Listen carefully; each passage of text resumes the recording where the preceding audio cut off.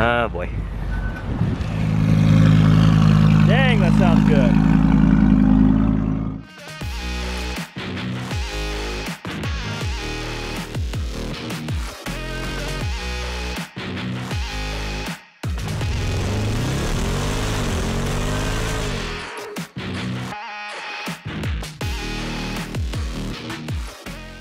It's Friday afternoon and we are driving back to Michigan.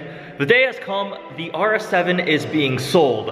I have mixed feelings about this. I'm sad to see it go, a little bit conflicted, but I am picking up a new vehicle this weekend too, driving it back. And since it's my last couple of hours with the car, I decided to film it. Taking it back to Michigan. It's going to Platinum Motor Cars for the sale. Saying goodbye to the RS7.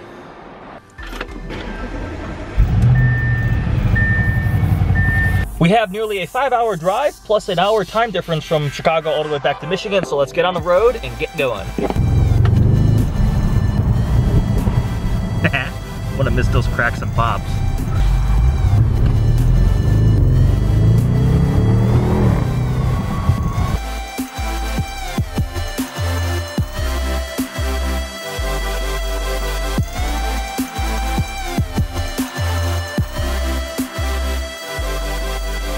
Decently long drive, but we have arrived back in Michigan at my parents' house. Just pulled the RS7 into the garage.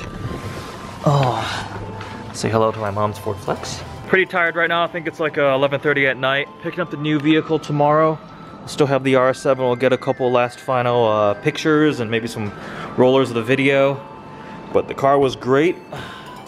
On a road trip again, it's just so fast and comfortable. It is truly an amazing sedan.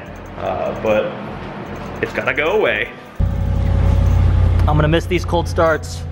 After my 5-hour drive from Chicago out to Michigan, the RS7 is quite filthy. It was also recently driven in the rain, so we'll give it a quick wash in preparation for some pictures and videos we're gonna take tomorrow before it goes goodbye. So it's my last time washing the RS7.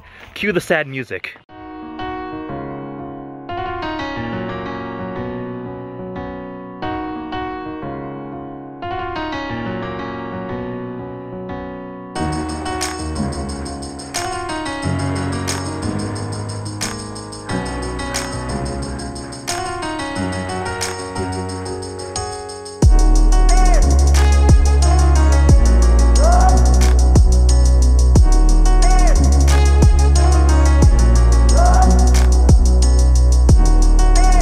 There we go, nice and clean. Got some nice beading action going on some of the paint protection film. Gonna dry the car off and it'll be good to go. Nice clean wash. It looks so good when it's clean, oh my God. The Nardo gray over the satin anthracite, Brixton forged wheels, the carbon accents. Really do like the way that this car looks.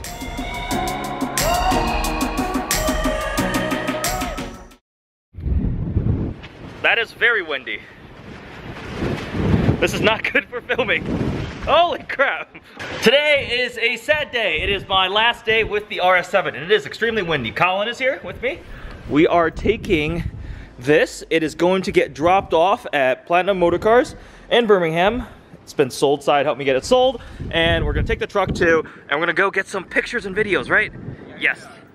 911's down there. I'm already using my truck's cargo capacity / practicality. I've got 21-inch tires going in to the truck. There's a C8 in our neighborhood. The Jason Woodward has arrived with his very blue M3 CS. I am going to do one more cold start of the RS7.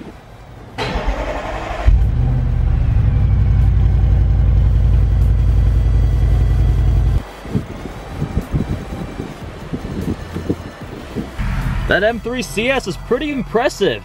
It definitely, off the line, all he did was spin, so I beat him there, but from a roll, the RS7 and M3 CS were pretty much neck and neck. In our mutual acceleration event where we made a short detour to Mexico, obviously. Got some cracks and pops from that thing too. Not bad, Jason, not bad. What is this? Oh, that sounds good. That is an R8. That absolutely has some sort of aftermarket exhaust. Oh, that sounds good. I should just buy this to replace that immediately. It's the funniest science. Oh, okay. Yeah. Say hi, Alex. Hello. Hello. Okay, this R8 has some sort of exhaust because listen to this. Holy crap. I should just, this is selling the RS7 in this video and I should just buy this R8. Oh my God. And it's got the red interior, but it's a non-plus, so no carbon exterior package for the wing, and it also has slightly less horsepower. This actually makes less power than my first gen R8 did, because I had a tune on it, but this is nice. That M3 CS is surprisingly fast. Because I'm a better driver. Oh, shut up. He actually got me on one run. Wait. How much power is it? Runs. How much? Is it 500? Does it have 500 horsepower? No, it's 450. Nah, that's underrated. BMW underreports. I think the max I think somebody pulled, it was in 460. To the wheels? Yeah. Okay, yeah, so that's like 500 crank, and it weighs a lot less. Yeah. So yeah, that M3 CS, wow, I was surprised. That thing is, I know the M3 is quick with the 6-cylinder, but thing kept up with the RS7, and technically he did beat me once. Ram, the RS7, the R8, the M3 CS, little baby wing. It's bigger than your wing right now. You got wing envy going on right now. Mine's carbon fiber though. Carbon fiber compensation. Carbon fiber. Instead, I'm gonna buy the Sprinter. There you go. RS7 for the Sprinter. Actually, sadly, that Sprinter costs more than my RS7 does. I have to move the seat so far because Colin is a foot shorter than me.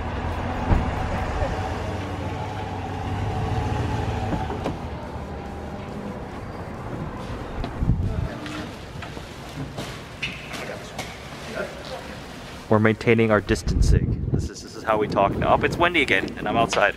That was Alex. Alex's tire stack just fell over on its own, and they just rolled over here. Alex. I almost died. Yeah, Matt almost just got run over by a 21. It says my last name on the tire. Look. It's the Chew tires. The what?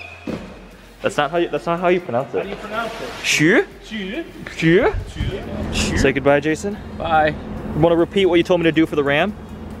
Put a stripper pole in it and a hot tub in the back. Everything will be fine. And buy an R8. What? I said stripper pole in the back, hot tub, and buy an R8. You're just adding to the list. All right, what else? All right, see you later. It's always fun using somebody else's money. Oh yeah, spending my money.